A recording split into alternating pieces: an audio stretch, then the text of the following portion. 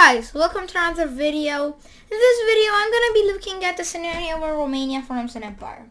I know I did this before, but this time it's gonna be different because last time I didn't really do Romania, I didn't really give Romania that much land, but now we're serious. We're actually gonna make a big empire. So yeah, let's just jump right into it.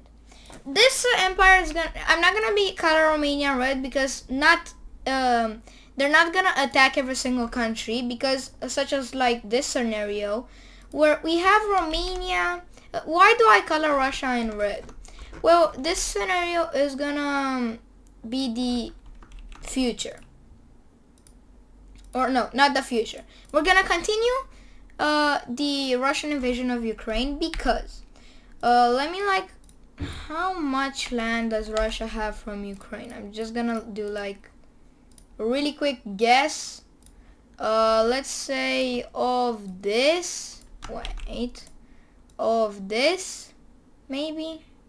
I don't even know, but let's just say they push in and capture all of this. Yeah, that's got to be about right. Anyways, Belarus joins this war, obviously. And Romania does something. They don't join the war on Ukraine side. They want to take Moldova, but Transnistria breaks away from Moldova, and that kind of leads them into the war. And they also start a smaller push into Ukraine. Now, Russian forces start to push even more into Ukraine over here because they want to connect with Transnistria. And eventually they encircle Odessa in this area. But some Romanian troops do arrive and they push back. And now at this point, every country that hates Russia joins this war. Georgia, or no, everybody hates Russia, kind of. But a lot of countries that border Russia join the war. The Baltic states, Finland, Poland, and Georgia. Yeah, pretty much all of their neighboring countries in Europe. Romanian troops do push back and reconnect to Odessa, and now we have Transnistria not being a thing anymore. We also have Polish and Lithuanian troops, and even Ukrainian troops starting their own push into Belarus. We also have Finnish troops starting their own push into Russia. And we also have Georgia kind of falling because, yeah, you know why. So now Russia sends all of their military over here because they know that it's not looking good for them.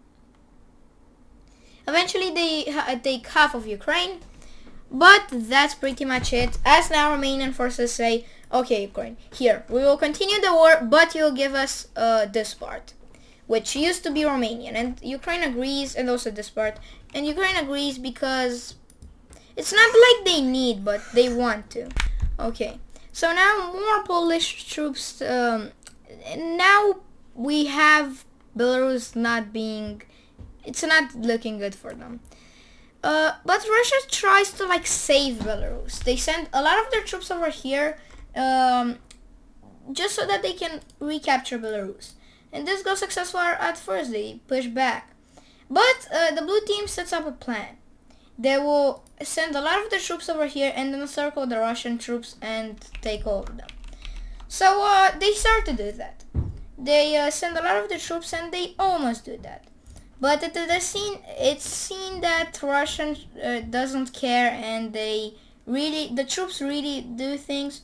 But the plan is complete. They encircled, and that's not good for Russia because now they're falling from all sides. And they try to reconnect with it, but it's not really working. So eventually we have this part falling. That's a really big blow to Russia. But something good for them is the blue team they weren't really focusing on Ukraine, and except for Ukrainian and Romanian troops, and they push back. And no, not they push back. And Russia pushes a lot into Ukraine, as now they're sending all of their military. They do the same in Georgia. Eventually, after they take over the country, they move their troops up. Over here in Finland, Finland makes some landings into Estonia, and now they're sending troops from Estonia into Russia because they want to take St. Petersburg, and they encircle the city.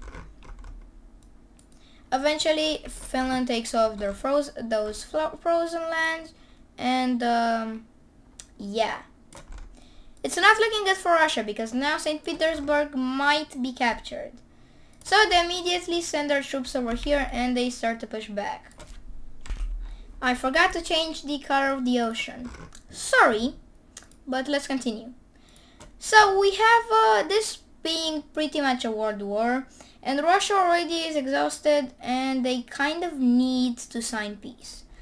The situation in Belarus is not going well. They pretty much lost all the country. Kaliningrad is taken and it's not looking really good for them. But they still have Ukraine and Georgia, right? Well, now Ukrainian troops and the blue team troops really push back and really focus on Ukraine for now. Eventually, we have Russia reconnecting to St. Petersburg and pushing back Finland. Yeah. They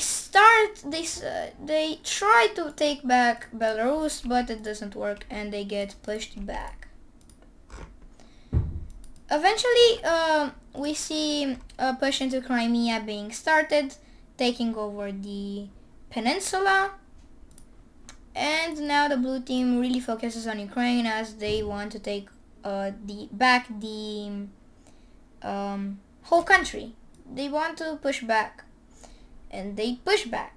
And now they do one more thing before they recapture Ukraine. They make a landing in Georgia over here and they start to liberate Georgia as well. That does work well, but eventually a stalemate is created. A lot of Russian troops now retreat into the Donbass area and stuff because, yeah, and Ukraine even starts their own push over there. And let's just say that, yeah, now Ukraine really pushed back. And now Russia wants peace. They lost a lot of land. Let's not lose any more land. That's what Russia kind of says.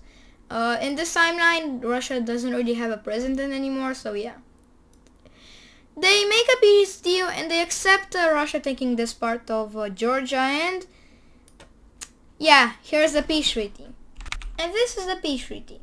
We have Romania becoming Greater Romania, Georgia becoming, well, losing land, Ukraine becoming Greater Ukraine, Poland becoming bigger Poland, Lithuania becoming Greater Lithuania, Finland becoming Greater Finland, and Russia becoming, oh my gosh, help. No, that was a bad joke. And now, after this final war, now we can focus on Romania, finally. Okay, so, focusing on Romania, they declare war on Bulgaria. Yeah, they do that. Hungary joins, Serbia joins, and Serbia joins the war on the red side. North Macedonia on the red side, as well as Greece. Well, no, Greece joins on the blue side, sorry. And Turkey is like, do I join, do I not join? And they decide, you know what? Screw it, we will join on the red side. And Cyprus on the blue side. Okay. Now, do you want to know a thing? Romania and Greece kind of have planned a secret thing that, hey, let's not fight, and after I annex Bulgaria, are gonna just invade Turkey. So they're not really at war, but they are, if you know what I mean. Kosovo blue team, Albania blue team, and that's it. So now Balkan war, pretty much. Okay. Romanian troops push into Bulgaria, as well as Serbian troops. and Bulgaria falls after only 7 hours. And a push into Greece is being started, but not by Romanian troops. This is Turkey. Serbia obliterates Kosovo, Albania surrenders, Hungary becomes dead, and Greece is alone.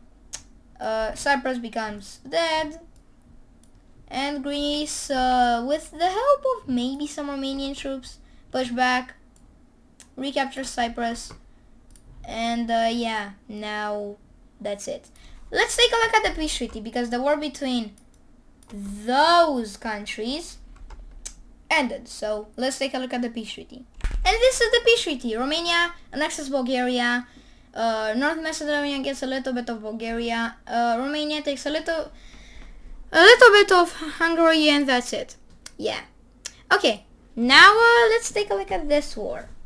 Turkey, you're my ally, right? Not anymore. Come on. Bye bye. And now Turkey is gonna... Let's play a game of Turkey dying. We have this part being obliterated. Or, okay, not let's play a game of Turkey dying, because Turkey is really strong. So they would push back, right? Well, yeah.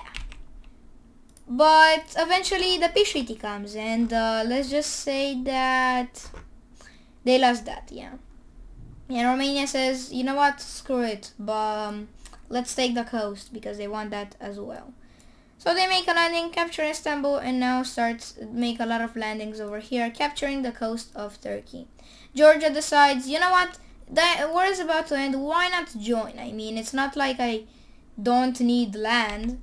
Azerbaijan joined the war a lot of time, and Armenia joined. Azerbaijan was in the war a lot of times, like some days ago. It's been Azerbaijan has been a lot. Okay, sorry, I can't talk. Azerbaijan has been in this war for a lot of time, but I forgot to color them. So yeah, and now we have Georgia helping out Romania a little bit and starting to liberate Armenia. Azerbaijan says, okay, Georgia, do not fight, but Armenia is mine. And Georgia says, okay, fine. So now we have this. And now let's take a look at the peace treaty, because this is finished. And this is the peace treaty. So kind of Greece, Georgia, and Romania unite and form this like country. It's called Romanian Georgia. Yeah, Romanian Georgia, sure. They got the coast of Turkey, and that's pretty much it. Now we have Ukraine joining this. Yeah, kind of joining this. And now it's called RGGU,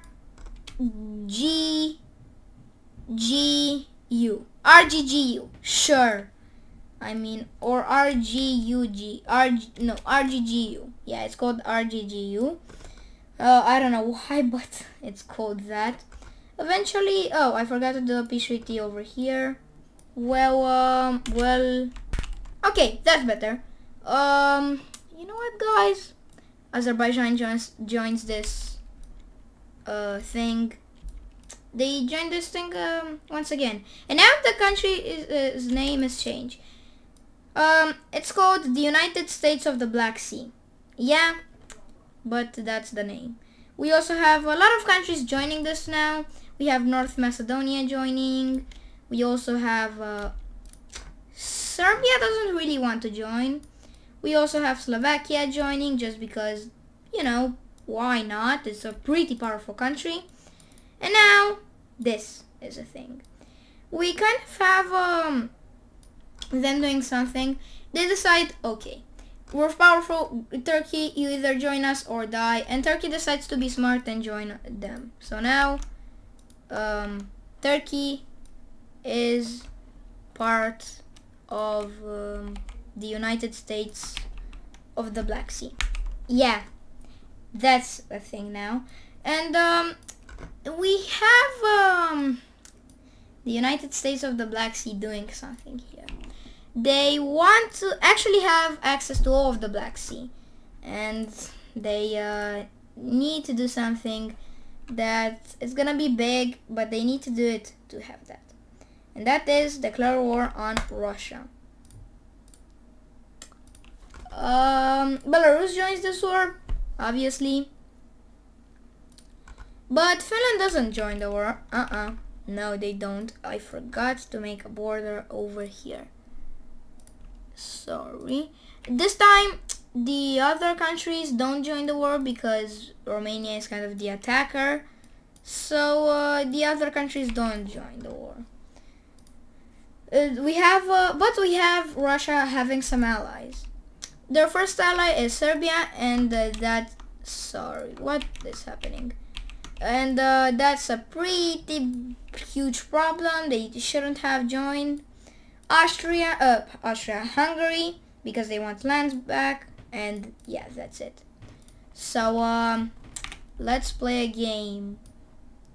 Russia gets obliterated, and I say that because specialized troops enter and capture what they wanted, and now they decide, you know what, let's take what we need. So eventually they take what they need, and now Russia wants peace because they see that they don't have a chance. Okay, I forgot to say Romania was buffed for this video.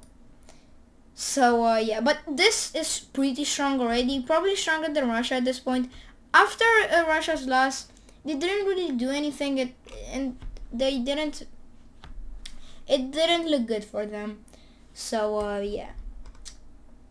And with Serbia and Hungary, not anymore. Yeah. And now let's take a look at another peace treaty. And this is the peace treaty. We have the United States of the Black Sea taking a lot of Russia. Serbia and Hungary are next, and Montenegro joins the United States of the Black Sea. We also have all of the Balkans joining the United States of the Black Sea at this point. And the United States of the Black Sea, what is the short name? USBC,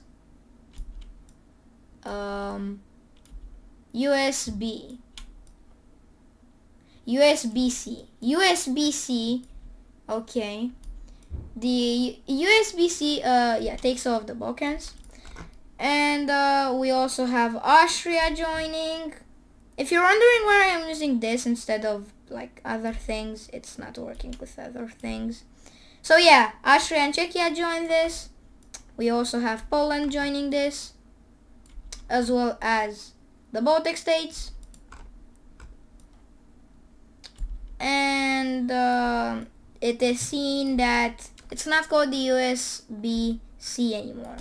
Now it's more like of Eastern Europe, and that's the name, Eastern Europe. Okay, and that is it. Eastern Europe, the biggest country in the world, I think, at this point. Or Russia might be bigger, I don't know. The biggest country in Europe, though. Bigger than the entire West. And yeah. This isn't really a Romanian Empire, but it started as a Romanian Empire. Because it started with Romania, Moldova, Greater Romania, then Romania, Greece, then more countries joined. So it's probably, its origin is Romania, but it's not entirely Romania. You know, so yeah. In the future, we might see this becoming United Europe, because the Western, at this point I think the West is a country as well, and they might unite and create United Europe. Then Russia might collapse soon because they, what do they have? Moscow, and that's it. Then ice. So they are gonna join, and then they're gonna be like the most powerful country in the world. And yeah. So yeah, so much for watching. I know this was a longer video, but you guys know why. And yeah, sure, I will see you next time. I can't even talk after this. Bye bye.